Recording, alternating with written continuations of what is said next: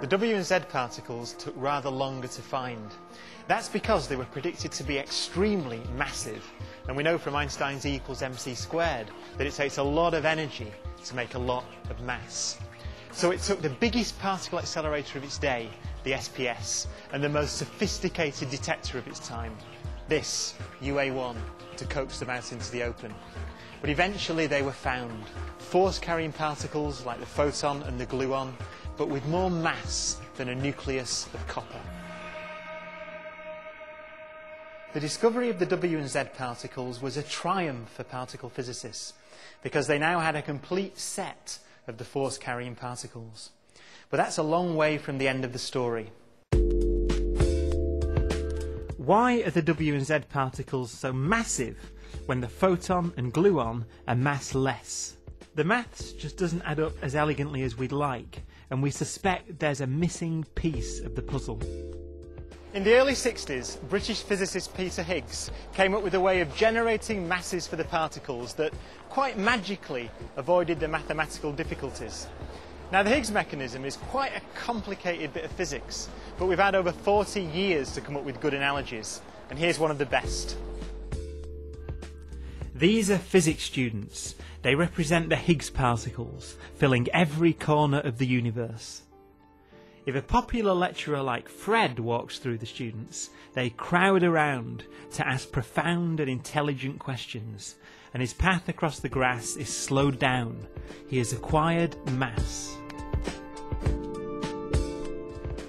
But if a less popular lecturer walks across the grass, then everyone ignores me. I'm a massless particle like a photon, and I can travel through the universe unimpeded at the speed of light.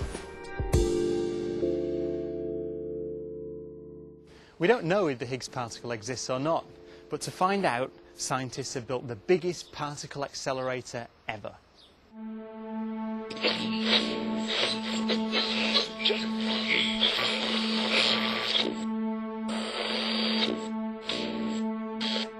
I'm standing 100 metres below the ground at CERN in Geneva, and this is the CMS detector, part of the largest and most complicated scientific experiment ever attempted.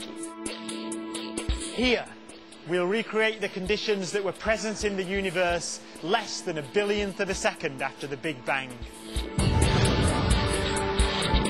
How do we recreate those extreme conditions here on Earth? Well, you need one of these, the Large Hadron Collider. 27 kilometres in circumference and filled with over 2,000 superconducting magnets, each at 1.9 Kelvin.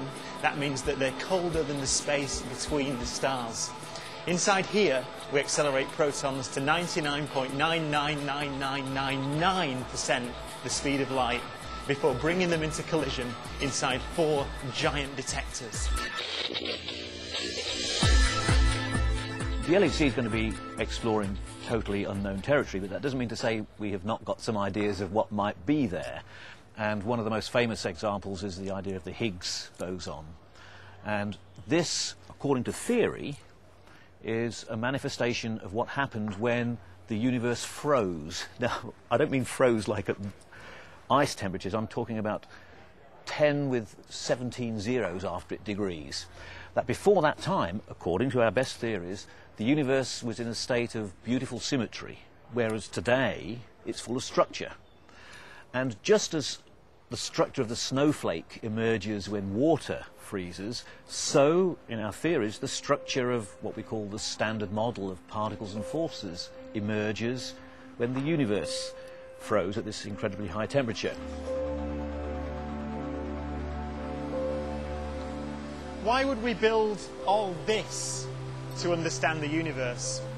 The universe today seems almost impossibly complex, full of planets, stars, and even life itself.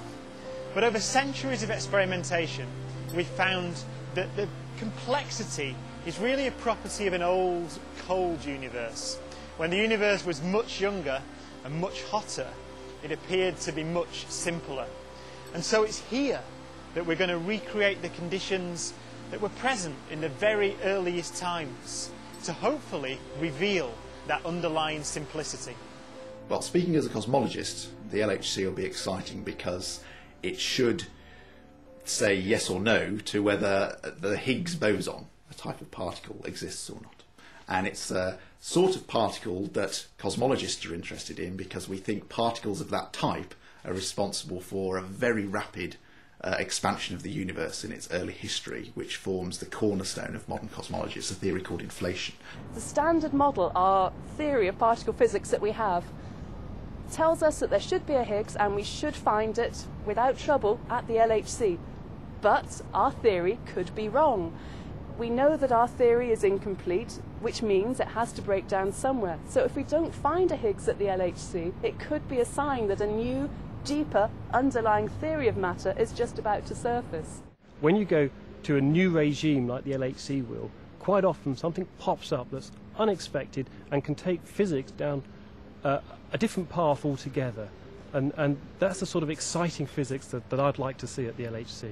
Well, the LHC could find that there turn out to be more than 3 dimensions of space and 1 of time, and particles can actually disappear into extra dimensions, which is pretty wild and wacky, but it could be real science and not science fiction at the LHC. I wouldn't like to predict what will happen at the LHC. It's like guessing what we'll find on our first journey to the stars.